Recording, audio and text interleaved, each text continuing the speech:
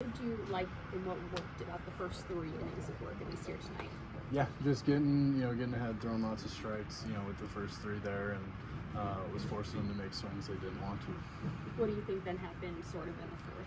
Yeah, I just think a little too much focus on like throwing strikes, where certainly that is the goal. It's what you want to do every time, but it's also not great to hyper focus on it. So just go out there and keep continuing to move smoothly, and we probably avoid a lot of that. Was it as simple as just missing a couple locations in some key spots?